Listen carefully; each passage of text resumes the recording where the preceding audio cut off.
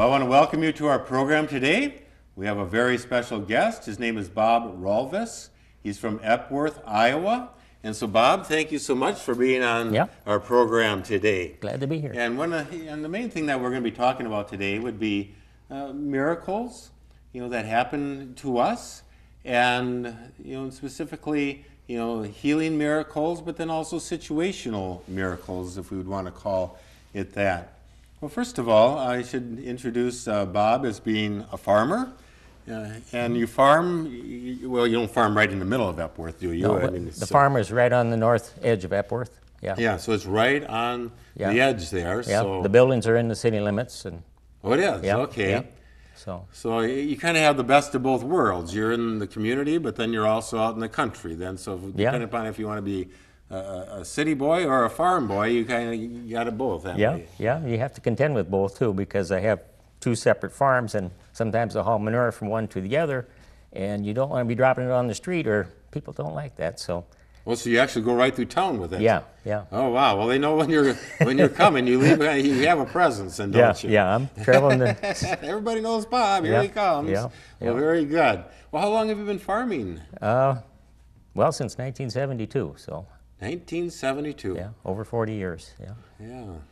Well, 1972. Maybe that dates me, but it doesn't seem like it was that long ago. But I guess now when you mention 40 some years, I mean that's. It starts to add up, okay? Yeah, but it seems like it goes by fast, but... Well, being farming, I asked you, do you like being a farmer? But yet I know that farming can be one of those jobs that can be dangerous and long hours and oftentimes very hard work, but what would you say? Well, you don't farm unless you love it. Okay. You got to love it. I knew when I was in 7th grade that that's what I wanted to do. It was in your blood? Yeah, basically, yeah. Did you grow up on a farm? Oh, yeah. Okay. Yeah, that farm Dad bought in '47, before I was born. So you're a second generation on the farm? Then. On this farm, yeah. I'm actually about the 5th or 6th generation farmer in Dubuque County. Okay. Yeah. So your family then has got some deep roots in the way area. Back from the 1850s, yeah. Okay. And what kind of farming do you do? Mostly run beef cows. Okay. Calve them out and finish out the calves. Used to raise a lot of hogs, but we got out of that back in 2010. Yeah. There's nothing like good old Iowa beef and pork, I'll tell you what. It's really something. Okay, well, have you been a Christian all of your life, or how would you explain your faith? I was raised in a very strong Catholic family. Okay. Had an uncle who was a priest, and 2 great aunts who were nuns. Didn't really know them very well. My uncle, who was a priest, passed away when I was only about 5 or 6 years old. Okay. But very strong faith. Went to 8 grades of Catholic grade school, right there in Epworth, St. Patrick's. And I think I always had a strong belief in God and wanted to please Him. But I was always searching, looking for more answers, because I saw a lot of things in the faith that didn't jive. Okay. When I received my first communion back in 1958, they told us that you're saved by going to church every Sunday, going to confession, and doing all these works, But then I'd see people sleeping in the back pew, and it just didn't jive. So I was always asking questions, always looking for truth. And so when I started dating my wife, she was very Methodist. All right. And so during our dates, we talked an awful lot about faith, because I think that's the basis where you make all your decisions through life is on your faith. Yeah, it's your faith, right. Yeah, your feelings about God. So we talked about that a lot. And before we got married, we decided that we didn't know which church we were going to, but we decided we were going to find a church that we could both go to, because we just didn't like the idea, one going to one church, one going to the other church. So after we got married, we looked around and we found a Presbyterian church here in Dubuque and went there for 10 years. Okay. There was a young pastor there who was really bringing the Word, bringing a lot of truth that we hadn't heard before. So we stayed there 10 years, and then we went out to Epworth. There's a Methodist church right in Epworth, only a few blocks from the farm. So we went there for the next 20 years. Oh, wow. Yeah. Okay. Thought we'd be there for life, But I joined a group that puts on the Living Last Supper. Okay. I don't know if you've heard that or not. We do that every spring and around Easter. Like a Seder meal?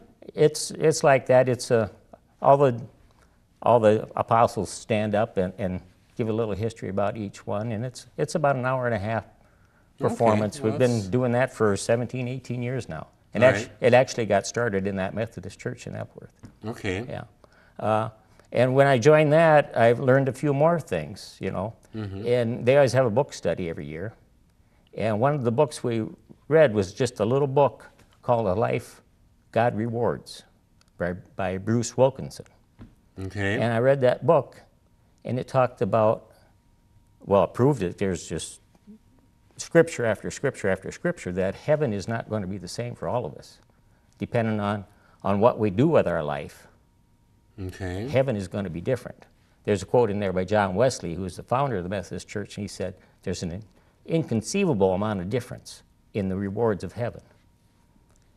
And so I went to the Methodist pastor, and I showed her that book, and I says, here, you know, why aren't we preaching this? Why aren't we teaching this? And she said, even if I believed that, I wouldn't teach it. Well, there was all kinds of quotes in there from all different pastors, you know, David Jeremiah and John Wesley and Charles Stanley, all those, you know, were talking about this, that there are different rewards in heaven. Oh, okay. And I thought, well, if she's not going to preach that, I'm going to go someplace there is, you know, let's preaching the truth. Because it was clear for all the scriptures in that book that was biblical, that was the truth. And that's a book by Bruce Wilkinson. Wilkinson. Yeah, just a little bitty book. That didn't take you 2 hours to read it. Okay, but that had an influence in your life, and it was kind of a turning point in your faith. I mean, it sounds like you've had, you know, quite a journey of your faith. I mean, growing up Catholic, and then being in a Methodist church and a Presbyterian church, and then, but sometimes, you can read a book and how it's written, and it's based on biblical principles, and well, anyway, but that had an influence on your faith journey then. Yeah. Like I say, I was always looking for truth. You know, no matter what church I was going to Bible classes, you know, and different studies, you know, just trying to find the truth. Okay. So. Yeah. So now So now today, you know, being a Christian, God living and being active in your life, and imagine as a farmer, as that sun rises in the morning and as it sets in the evening, and as you're out there working, you know, in God's creation, I imagine you can just, a lot of those parables must just really come to life then, especially, you know, the farmer that goes out to sow and the seeds that grow and eventually produce fruit. You know, I can just see where every day's got to be, you know, really quite a miraculous experience in relationship to the truth that God has given to us as a farmer. Yeah, you see God at work, you know, like a newborn calf, you know, within an hour, it's up on its feet, and it's found its mother, and it's sucking. And it's just a miracle, you know, and you think, how can people not see God in this world? But some, you know, we're teaching evolution like there is no creator, but, you know, when you're out in the farm and you see all this stuff, you know it had to be created. It's like a veil that needs to be lifted, right? Yeah. To be able to, you know, but to be able to see the miracle of God's creation unfolding every day in your life as you are looking at all the different, whether it's a calf that is born or to be able to put the harvest into the granary, so to speak. You know, so when we talk about miracles, that hopefully we can just see the miracle of life every day in creation that, well, there's no way that creation could have ever happened without God. You know, so that's really, you know, so all of creation is God's thumbprint, so to speak, or footprint, or whatever you want to call it. It's his creative print. But then, you know, so we kind of now look at, you know, creation as being, you know, the natural that God has created, that God has created order in our world and in life, and we're thankful for that. We're thankful for the laws that have been, so that we can know, you know, that the sun is going to rise in the morning, and this time of the year it's cold, We always know that but then in the middle of summer in July, we can count on it being warmer. So we always kind of have that sense of when it's time to plant and when it's time to harvest, so to speak, all these natural laws. And we don't plant our seeds in the middle of January.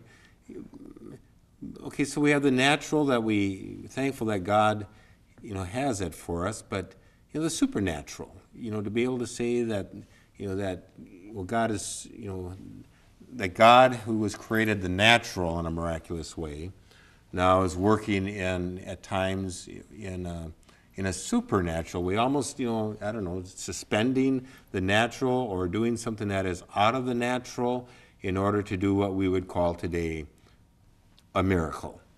Okay, and so, we can read about miracles, we can hear the testimony of other people that are talking about miracles, but you're here today to say that you can, aside from everything, to say, well, I know miracles happen because I am living proof of that. Yeah. About the time I was deciding, that I needed to leave the Methodist Church looking for more truth, I met Johnny Randall. Oh, yeah. And he started talking about the supernatural, healing and stuff. And I guess right away, I was open to it. Just looking for truth, I was open to it. And I guess one of the first times I met him, I was complaining because my shoulder was hurting. The tractor that I use every day for choring, when I put a loader on it, I end up taking a couple of the steps off of it. So instead of having 3 steps to get up to the tractor, I now had just 2. And by jumping on the tractor, when I was 30 years old, I could pull myself up there and no problem. But after 25 years of doing that, this shoulder was starting to rebel. And I got to the point where I had to take this hand and put this up on the fender so I could pull myself up in the tractor. Oh, wow. That's where I was at. And I was talking to Johnny, and he says, well, you can be healed by faith. And at the time, I didn't know the Bible like I know it now, but I did know one thing. From early on, I knew I was forgiven. I knew I was a child of God and I was forgiven. And I found the verse in Psalm 103, verse 3, it says, right there, you are forgiven. God has forgiven all your iniquities, and he has healed all your diseases. And I said, well, I know I'm forgiven. So Johnny just says, he tell me, just say that out loud to the devil, The devil is, he puts his stuff on us. It's in Acts 10:38, it says that Jesus performed healing on those who were oppressed by the devil. Yeah. So sickness and disease are an oppression of the devil. And he says we have authority over that. And so I just started saying that. I know I'm forgiven and I know I'm healed. And I guess I did that for 3 or 4 days in a row. And as I did that, my faith just built up. And I finally got to the point, I remember one morning I was out in the barn, and I just shouted it out to the devil. I am forgiven, and I know I'm healed. And that afternoon, right after that, I felt a warmth way down in my joint here. It was all afternoon, like there was a little heat lamp in there or something. And I knew I was getting my healing. It just felt great all afternoon. Wow. And it's been perfect ever since. Isn't that amazing? It's like so you can jump up in the tractor without having... Well, after that, I put some more steps on the tractor. But yeah, it's like I got a brand new shoulder. Yeah. Yeah, and so you mentioned, okay, Acts 10:38. Yeah. Yeah, that as far as sickness is an oppression of the devil, the devil... Well, the devil does all kinds of things, but that's one of the things is to bring sickness. But to say that I'm forgiven, as you talked about Psalm 103, verse 3, and that he heals us from all of our afflictions, and so in all of our diseases. So you're asking for forgiveness so that you are forgiven, that you are freed, but then that bondage is broken to where you experienced healing then as well. Isn't that something? Yeah. Yeah, I had the faith, that Jesus died for my sins. I knew I was forgiven. And I got to where I believe that book, and it's right on the same verse there. He has healed all your, forgiven all your iniquities and healed all your diseases. So, boy, if I'm forgiven, I'm healed. Yeah. And I guess my faith rose up enough that I got my miracle. And when you think about Psalm 103, that's really a psalm of great inspiration. I know I like to read Psalm 103. It just from, well, here again, it seems like all of the Word of God in the Scripture, but that one, as we talk about that today, Yeah. I mean, those are some very precious words and affirming words and words of truth. Like you're Yeah. saying, you're looking for truth, and you're finding the truth in the Bible, Yep. in the Word. Yeah. Yeah. Okay. Well, so that was quite an experience that you had then. Yeah, that was probably the most dramatic miracle because, sometimes you get healed and the pain just kind of goes away slowly, But that day, bang, I felt that in my You could shoulder. feel the heat I in could your feel that shoulder. in my shoulder, and I knew I was getting my And healing. that's the Holy Spirit. That Yeah, was. yeah. So it's not like you could say, well, I had gone to the chiropractor that day, or I found this, No. kind of like a Bengay or some kind of a, No. that you could apply in there. But this was that you could feel the healing happening, and that it has happened. And being a farmer, you need your body to be well. Yeah, yeah. Oh, absolutely. You just, I think the Lord gave me that strong miracle like that to build my faith, I've been healed many times later here. One story is kind of humorous. I was out going to fix fence out by my cow pasture. Can I just interject? So you Okay. keep that thought, but what I liked what you just said, because I talked about, well, how can, I'm sure you're thankful and what a blessing, because, I've got a brother who's a farmer and he's had back problems and how difficult it is. I mean, I get back problems, but I can, sit at my desk and read and it heals, but I know how much he needs.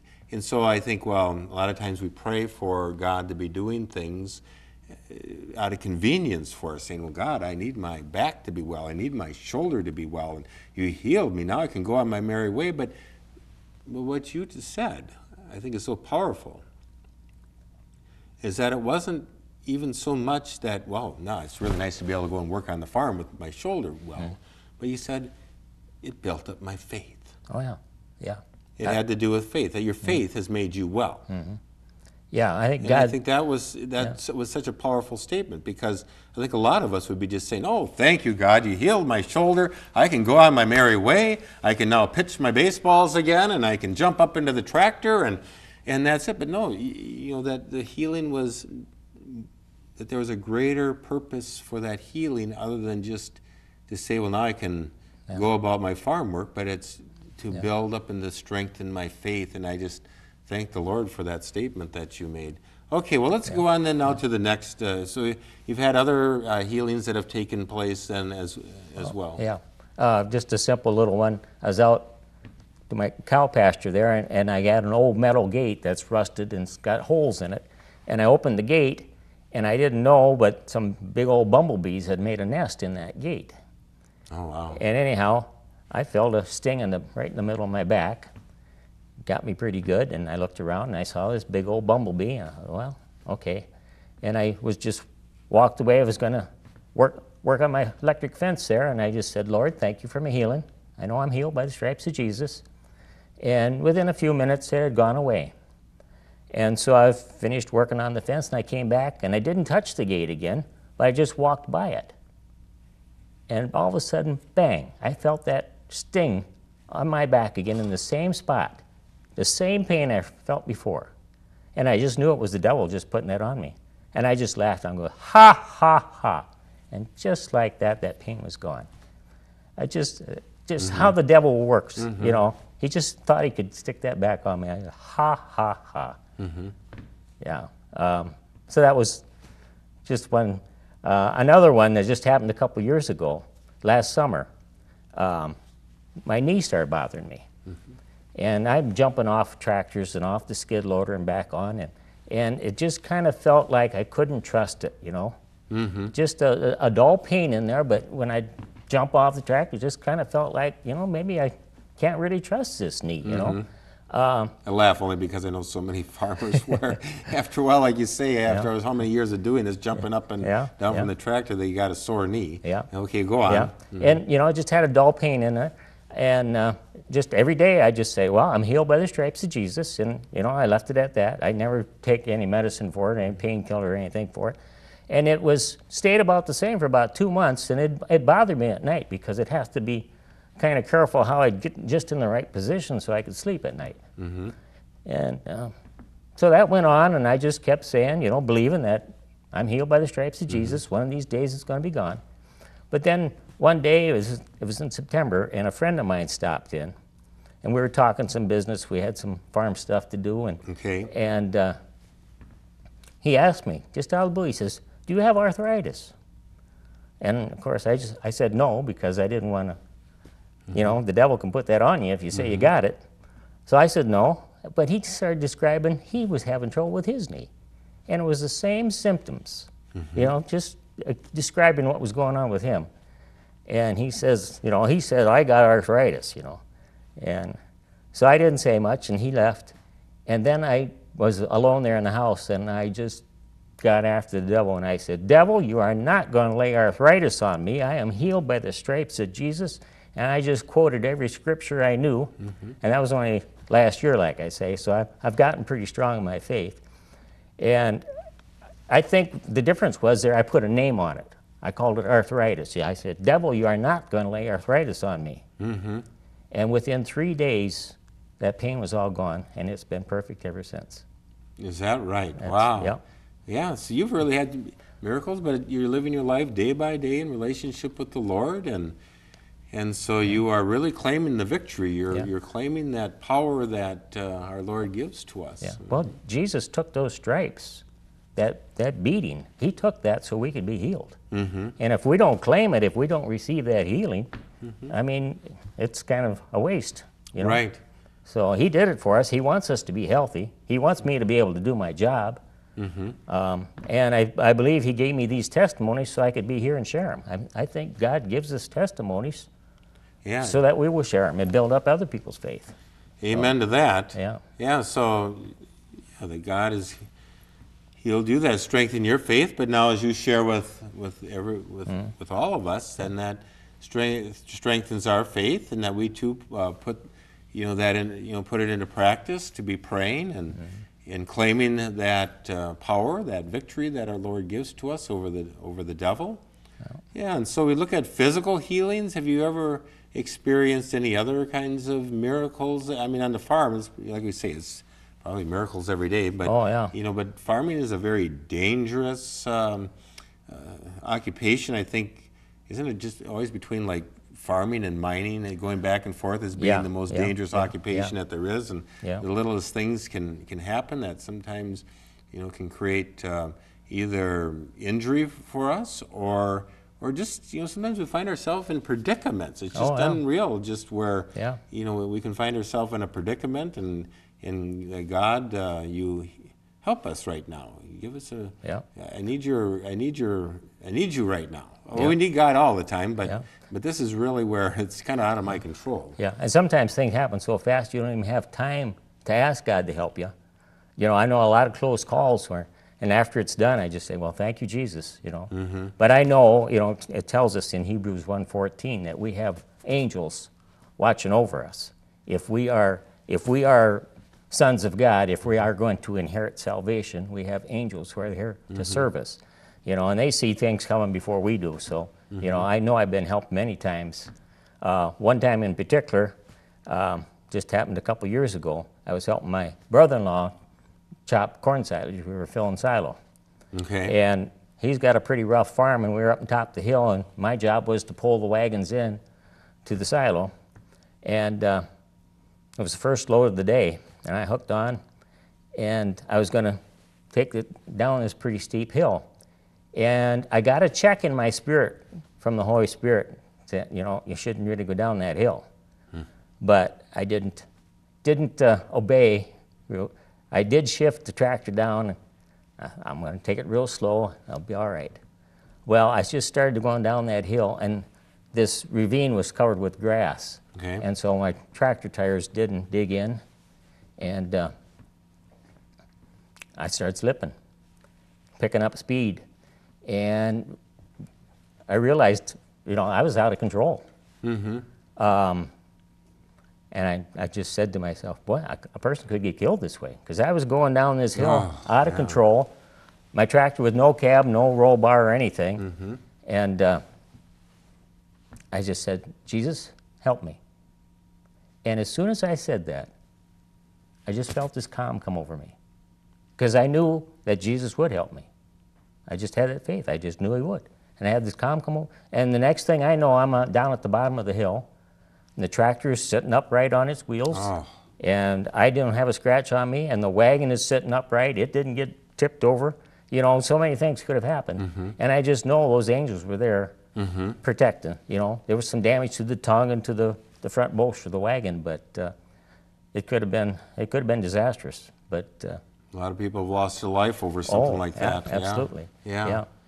Yeah. But I just, as soon as I said, help me, Jesus, it just felt calm. Yeah. Oh, I could tell you story after story. Just about every day something happens. Every day. Yeah. Every day, just living your life in relationship with the Lord and trusting in the Lord, and to know that God is real and living. His presence is with us always, and you are a testimony of that. Yeah. Just how you live your life. And so we just want to thank you so much for being on the program today and sharing your journey in life, your journey being a faith story. And so, Bob, we just thank you and pray that you will continue to live your life day by day, trusting in the Lord and claiming his promises and his strength and power for our lives. So this is Bob Rolwes. Rolwes. Yeah, I'm sorry. Bob Rolwes. Yep. And a good old German name. And so thank you for being with our program today. And God bless all of you for joining us this day as well.